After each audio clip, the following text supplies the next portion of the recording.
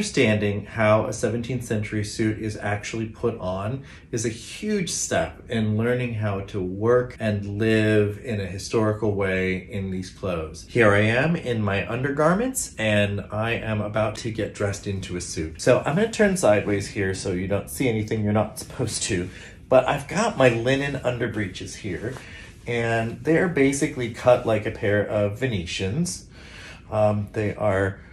These are relatively slim fitting around the thigh and the knee, but there is a version in the Rijksmuseum in the Netherlands that is quite a bit more full around the waist and around the knee.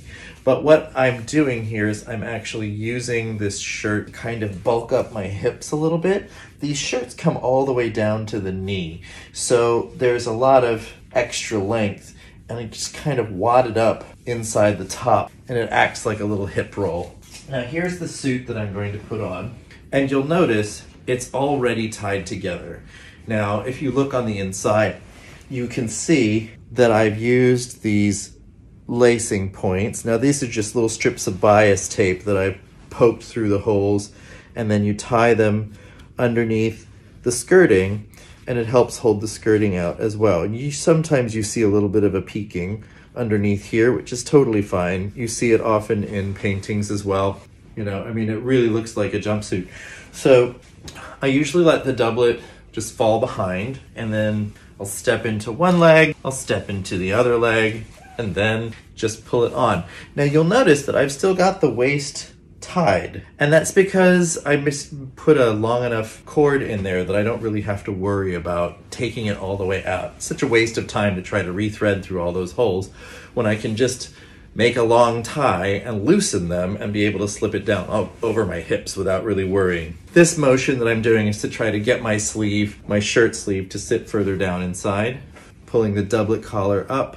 And now I'm just going to fold the shirt collar over the doublet collar just to keep it in place where it needs to be. All right, now I'm here. I really want to have these ties all the way up to the top. There we go. All right, so I'm gonna tie my breeches closed, just like that.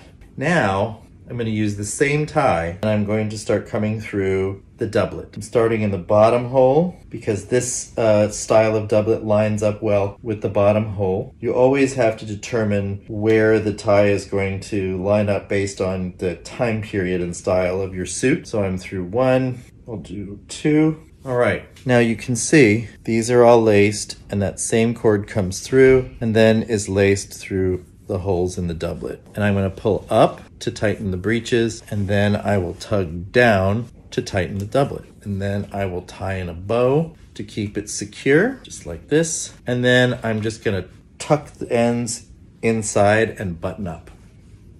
Now doublets are quite roomy in the chest, with as much as 4 inches of ease through the chest, but they're usually quite tight in the waist.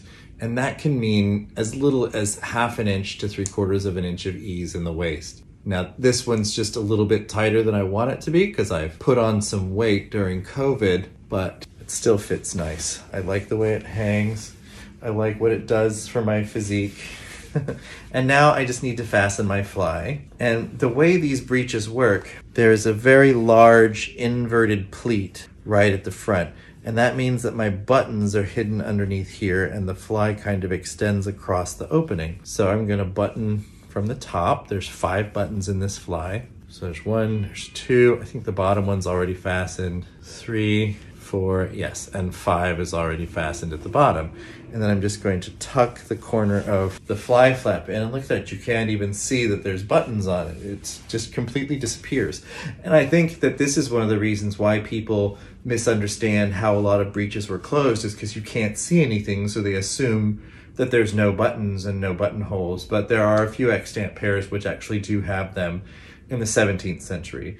In the 16th century, a lot of it was done with lacing points because the codpiece was a little bit more popular back then. Now that I'm in, I'm gonna go ahead and fasten my cuffs on my doublet. So what I'm wearing right now, this is an all-season suit. This would probably have been the bare minimum that a guy would have typically walked around wearing. just doublet and breeches at the very minimum. Typically there was a jacket that went on top called a jerkin. In Spanish it's called a ropilla, which is also just Spanish for jacket. And I have one here. Now this one is meant to have a lot of buttons going all the way down, but this literally just throw on top. If you consider it like a three-piece suit, you've got your doublet, which is roughly equivalent to your waistcoat, then you've got your breeches, and then you've got your jacket that goes over it.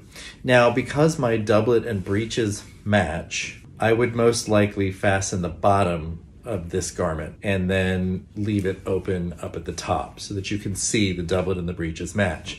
Now, in a situation where it's my jacket and my breeches that match and the doublet is a different color, I might actually fasten at the top and leave it open below so that you can see the jacket and the breeches together, and then you see the contrasting doublet inside. There's lots of different ways to style and dress it. You have to find out what's appropriate for your time period, what's appropriate for your own taste. And then once everything is set, then I would take this collar and I will put it on top. Now this one I've designed to just be tied at the neck, but it would look best, I think, if I fastened this jacket at the very top. There we go. So now I can take this collar and spread it out attractively over my shoulders. And this is bobbin lace and a little bit of open work in the linen itself. I could also add cuffs. My breeches have pockets. Something which definitely shows up frequently in historical clothing is pockets. We don't tend to think of pockets as a historical thing, but they really are. At least this kind of pocket. It's in front. And then you can see the way everything drapes in back.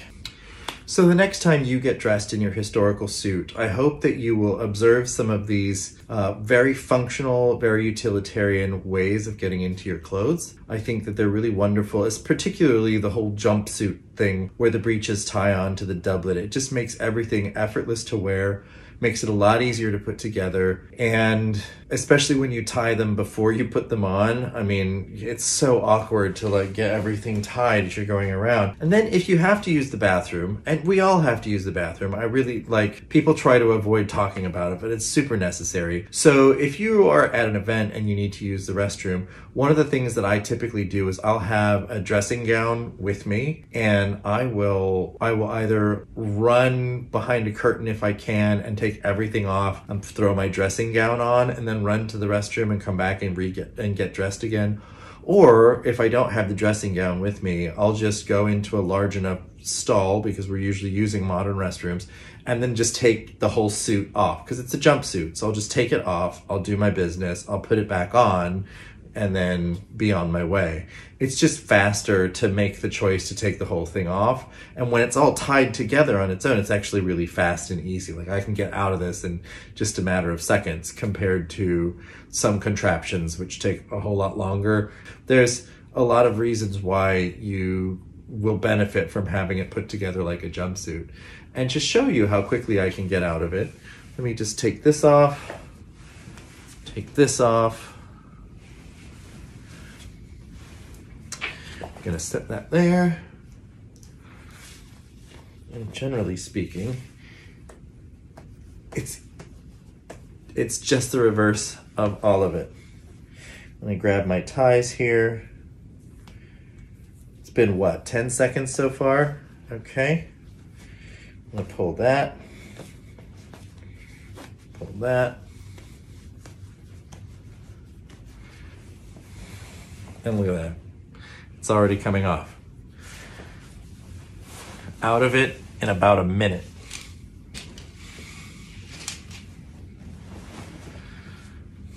There you go.